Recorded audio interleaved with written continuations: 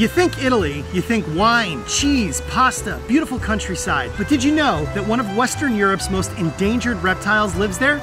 This is the Western Hermann's tortoise.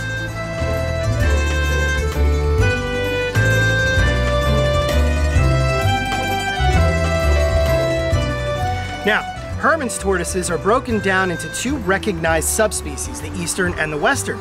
So you might be thinking to yourself when you hear the term Hermann's tortoise, well, they're everywhere, they're not endangered. In truth, all Hermann's tortoises are listed as near threatened, meaning their populations are declining sadly, but the IUCN tags the Western Hermann's tortoise as endangered.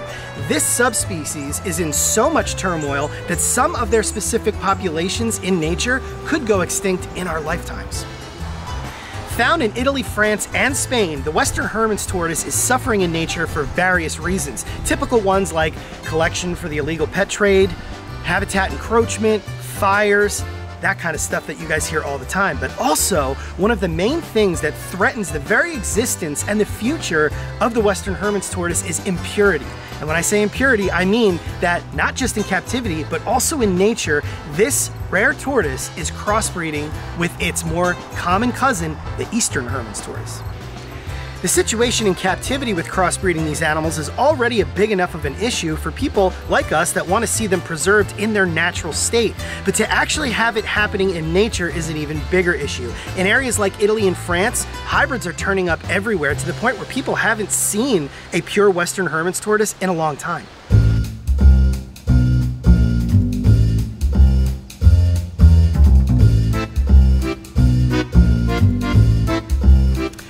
Testudo hermanni, or the Western Hermann's tortoise, is also called the Italian tortoise. And in fact, in one of the two most popular books ever written on the species that is publicly available, Holger Vetter refers to them strictly as the Italian tortoise. Now, when it comes to them in nature, Italy holds the vast majority of the populations. However, some have gone extinct, like Rome. And when I'm talking about Italy, I'm talking about the mainland of Italy, where they've existed for thousands and thousands of years. In fact, just recently, they discovered the remains of a Western Hermann's tortoise in Pompeii from 2,000 years ago that actually had an egg in it. They're also found on the Italian islands, Sicily and Sardinia. They're found in the south of France with the island Corsica. And they're also found on the mainland of Spain, including the Balearic Islands, where these little examples of them occur. We're gonna save that kind of stuff for another video. I really want to dive into the specifics behind the localities of these animals because they truly are different from each other. But nonetheless, the Western Hermann's tortoise is found in those three countries in a variety of habitats. In nature, Western Hermann's tortoises are sun lovers. They literally marry themselves to the sun and they respond to it greatly. They'll come out in the morning at first light, they'll graze, they'll warm up to optimal temperatures, and then they go back into hiding because it gets pretty darn hot during the day where they come from, and also here in South Jersey. And then they'll relax for a while until the peak of the day subsides a little bit with that heat. They'll come back out and go back to grazing. When it comes to the actual habitat preferences, they love areas with low-lying vegetation, scrublands, areas with some rocky or sandy soil, and some of them are found right on the coast. Take Mallorca, for example. The tortoises literally live on sand surrounding the beaches and in the dunes and all that stuff. Throughout their range, they do hibernate or brumate, and depending on where they're from will determine the duration that they're asleep for. So let's say we're out in northern Italy. Those tortoises are gonna sleep for the winter much longer than those on some of the islands like Majorca or Minorca or Sardinia, for example. In the spring, the tortoises wake up and they breed, and then come late spring, early summer, they lay their eggs. The females can lay up to 3 clutches in one season, and they will lay anywhere between 1 and 3 eggs per clutch, sometimes a little bit more depending on the locality at hand. The babies then incubate for the entire summer and then hatch, timed with fall rains. Here at Garden State Tortoise, we keep the animals separated by known locality, and we keep them in sun-drenched locations. Now, I know it's getting shaded behind me right now because it's very late in the day, but during the day, these tortoises are blasted with sun. They also have cold frames in which they hibernate in during the winter outside here in South Jersey, and we were also very careful in the vegetation that we picked for them to live on. In addition to that, we carefully selected the substrate in which they could thrive on, and luckily here in South Jersey, being right on the coast, we have a nice sandy substrate which the tortoises feel perfectly at home on. So, what is the Western Hermann's tortoise? Well, it's a member of the very famous tortoise genus Testudo, which you guys have seen us cover many times. Now, they are a Hermann's tortoise, so they have the classic Hermann's tortoise traits. One, for example, being the horn tip at the end of the tail.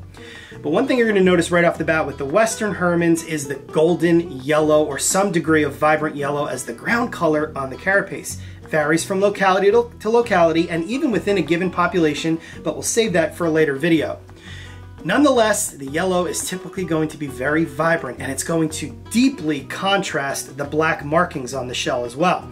The tortoises we're using in this video have been lightly coated with some organic coconut oil to make them pop so that you guys can really see the color. Normally they don't look like this. However, in nature and in a very well-planted pen, they will develop a waxy sheen on their shells from constantly rubbing against the vegetation. Tortoises are creatures of habit, so they tend to follow the same pathways every single day to get to where they want to forage or breed or lay their eggs.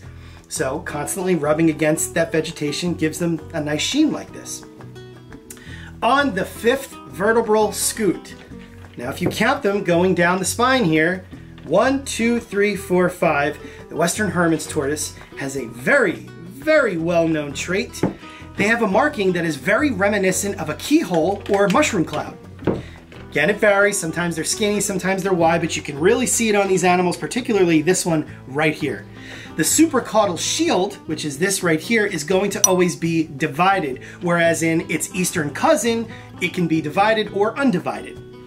While on the subject of the shells, the Western Hermann's tortoise most notable trait is going to be found on the plastron in the form of two longitudinal jet black bands that run parallel to each other along the midline. It varies, but in some animals, like this animal right here from the south of France, you can see just how unbroken and jet black they are. Typically, they extend from the humeral scutes all the way down to the anal scutes, and sometimes spots or smudges might be found on both the under and inner sides of the gullers. But usually this is what you're looking at. Totally uninterrupted, super duper awesome looking. Super duper?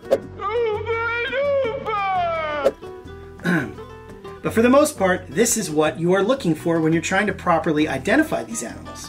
While we're on the subject of the plastron here, I want to point out one last thing. These triangular scutes found right here on either side, those are called inguinal scutes, and those are going to usually be present in the Western Hermann's tortoise. They're also usually present in the Eastern, but not to confuse you too much, if we start talking about the Dalmatian Hermann's tortoise, which yes, we will save for another video, they're usually lacking it.